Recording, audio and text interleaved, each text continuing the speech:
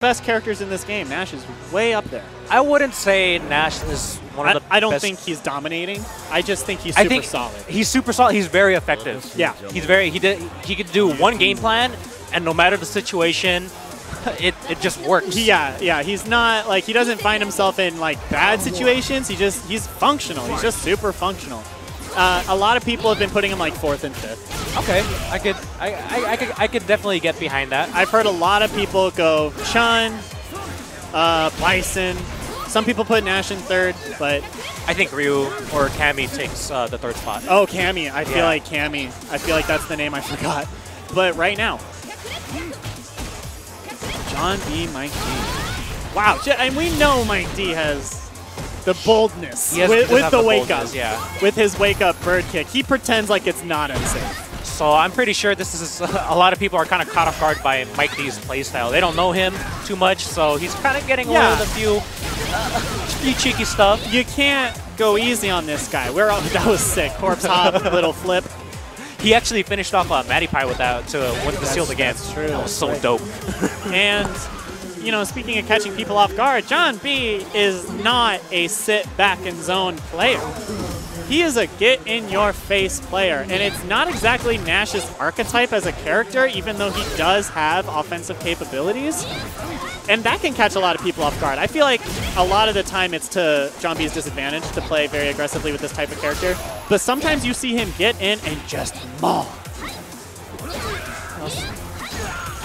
That Mike D, once again, he's just... Mike D's very aggressive in this game. And the boldness! There it is again!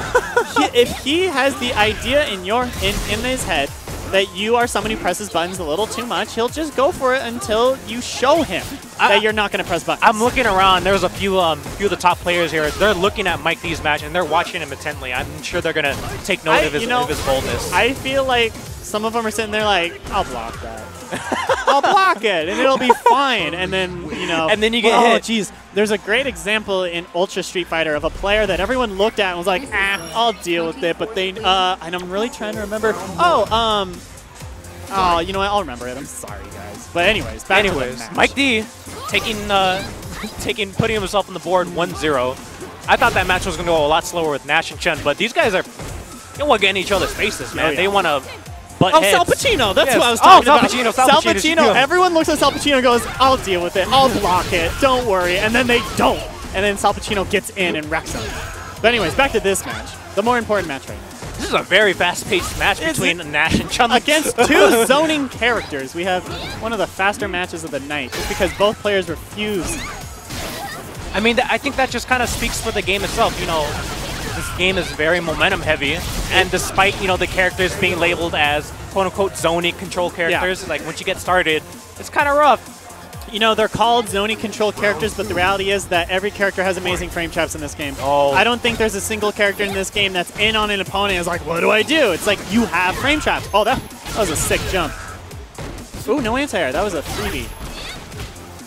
Man, these guys are just brawling with each other. They're just flailing right now.